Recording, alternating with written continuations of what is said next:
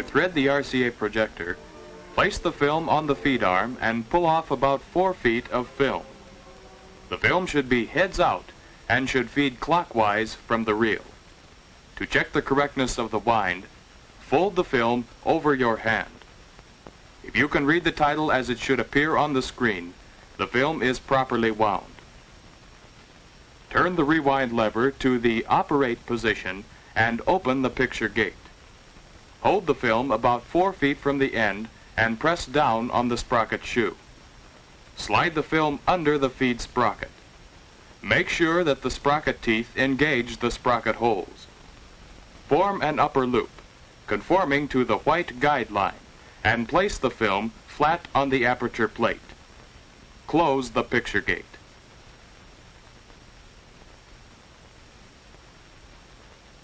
Form the lower loop.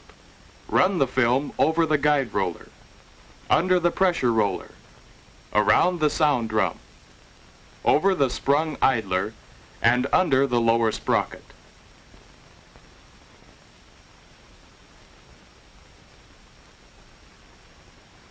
Make sure that the lower loop conforms to the white guideline and finger stop. If it does not, the sound will not be synchronized with the picture. To better understand the threading operation of the sound drum, let's view this section again. Form the lower loop.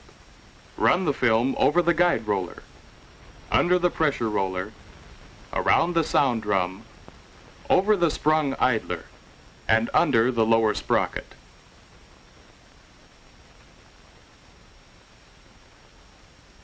Make sure that the lower loop conforms to the white guideline and finger stop. Run the film under the snubber roller and insert the end in the slot of the take-up reel. Rotate the reel clockwise to take up the slack, and then lift it to cause tension on the film.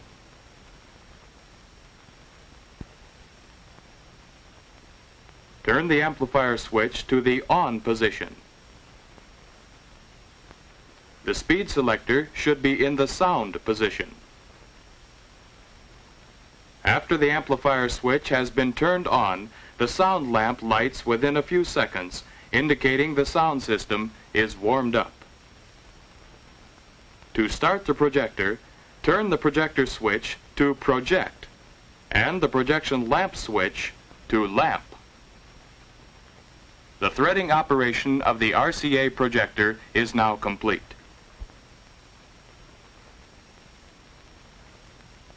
To rewind the film after a showing, bring the end of the film to the feed reel and attach it.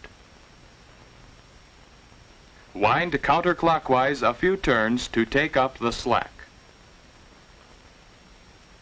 Turn the rewind lever to rewind. Turn on the projector switch and let the projector run until the film is rewound.